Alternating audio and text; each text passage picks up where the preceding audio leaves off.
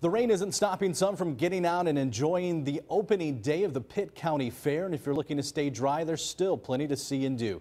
First Alert meteorologist Pierce Legion live at the fairgrounds with some furry friends. Pierce. To come in from out of the rain, Ken, for just a little bit at least. We're underneath one of the buildings that houses one of the livestock exhibits here, and you can see here behind me some ponies, a whole row of them out here. We got a whole zoo in here, some cows down toward the very end, some chickens, some hens, a little bit of everything in here, and they have been singing a little bit here. Maybe they'll do a little bit of that as we head through this little hit here. But this exhibit is one of several to come and see, and of course is a great way to stay dry when the rain is falling, as it is right now. Pitt County Livestock Extension agent Andy Burlingham tells us getting set up with all the rain was not so easy. It's making things a little muddy, a little wet, getting animals moved in and out today.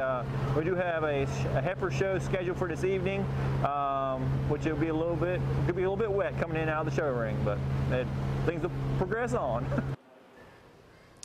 Everybody's set to march on even if the rain does fall, and in addition to livestock, there are exhibits on food, crops, and arts. All of them are indoors and out of the rain. Now, these guys here may get to stay out of the rain, but of course the Midway is kind of at the mercy of the weather, unfortunately, and out there in the elements. But we talked to one vendor earlier, and you'll be surprised with what she has to say about all of it. We'll hear from her coming up new at 6. For now, live at the Pitt County Fairgrounds, meteorologist Pierce Legion, not on your side.